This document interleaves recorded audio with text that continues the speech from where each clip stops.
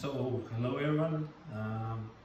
Today I'm showing you one problem that has happened with some of you, that central column doesn't rotate inside the tank, so resulting the undeveloped film in the tank. So the problem is that the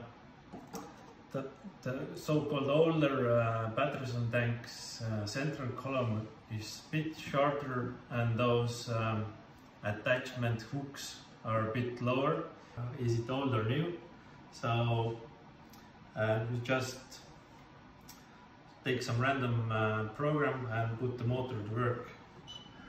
And you take the central column, attach the funnel, and you put it in and see if it starts to rotate.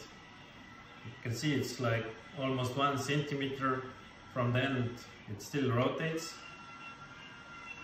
But if you take this so-called older central column, you see it wants to pop out.